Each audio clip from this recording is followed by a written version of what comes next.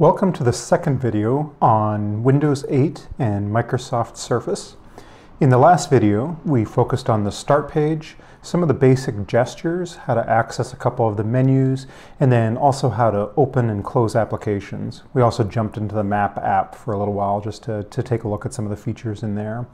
In this video, I want to focus on the browser, in particular Internet Explorer, which is something you're going to use quite a bit on every computer, and especially I think on a tablet or a phone device. And so to start Internet Explorer, you just hit the Internet Explorer tile. And one thing you'll notice right away is that this looks a little bit different than previous versions of IE. And this one is actually IE 10, which was specifically built for Windows 8. And it doesn't show any tabs on the top. It doesn't even have the URL or the back and the forward button. And so this might be something that sort of throws you off a little bit and wanted to sort of go through how you can access all of that stuff. I do like the one single page though, because it gives you a large viewing region on the application. So what if I do want to get to another site? Well, I use that context menu at the bottom. Just swipe your finger up and you'll see there's the URL on the back of the forward button. So from here I can go to yahoo.com, press enter, and it will now bring up the Yahoo site.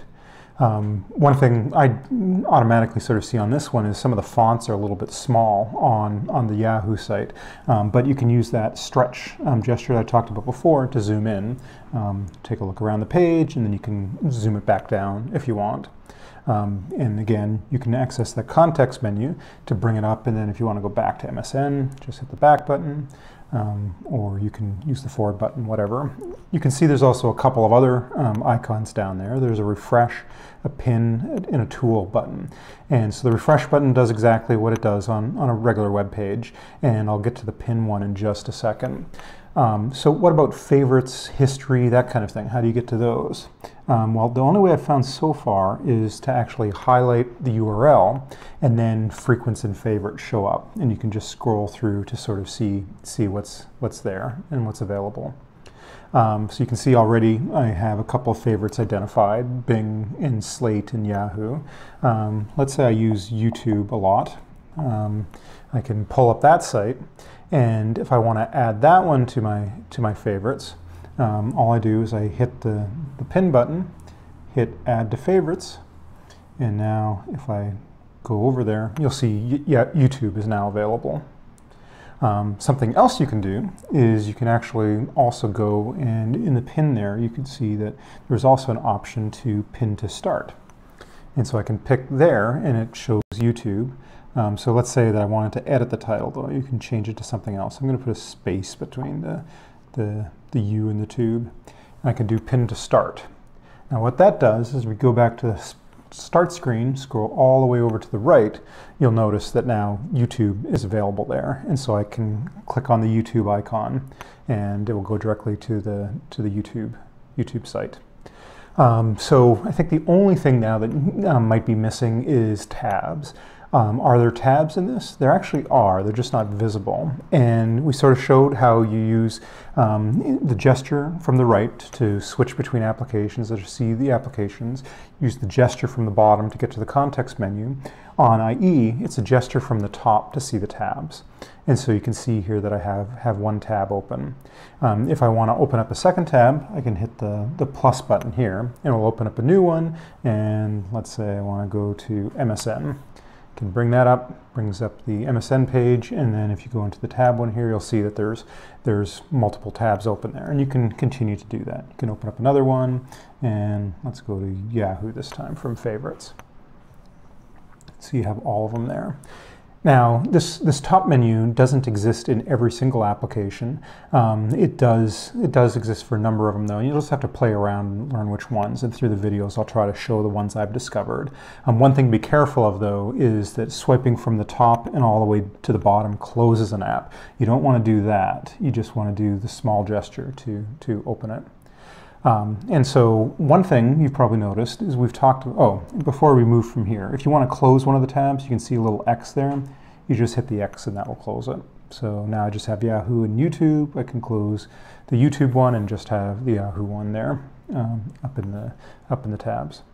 So we've talked about all the different menu options except for the one on the right. If I go over there, you'll see there is a menu there.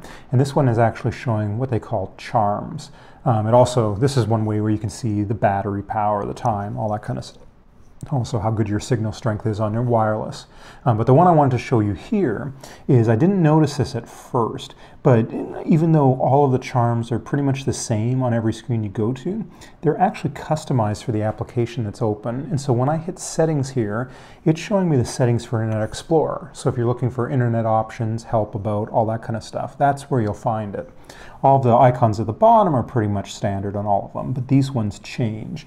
And so you can play around with that. And just to sort of show you a little bit, so if you're on the start page and you swipe across on this one, you'll see looks the same here, but if you hit settings, you'll see it has a different list of options on this one. Same ones at the bottom, but different ones up at the top.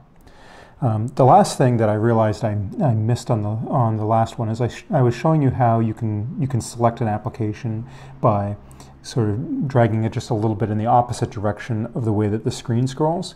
What you can do is you can actually do multi-select, and so you just repeat that action and you can select a whole bunch of things at the same time. And then you can see the context menu still stays up, and that means you can perform actions on all of these at the same time. So I could unpin all of these from start, but I want to keep snipping tool on, so I could sort of just unselect them all, but you can also just, it's a toggle switch. So now snipping tool is not selected. Oh, launched it. Go back over here. So I want Paint, YouTube, Windows Phone. If I accidentally do snipping tool, I can just unselect it, select it, whatever. And then once I have the ones I want, if I want to remove all of these, it's going to remove the 3 of them. I do unpin from start, and you can see all of them were unpinned at the same time. And so this multi-select action can be very useful in a number of places. So good one to know about. And I think that ends what I'm going to be covering in this video. Stay tuned for some more things about how to customize the start screen, and as I promised, eventually I'll get over to showing how to do some of this stuff on the desktop when you don't have a touch screen, because that's something that's pretty important if you're going to be running this on a desktop machine. Or even some of the things are convenient if you have the touch screen and the keyboard like I have on this one. So stay tuned.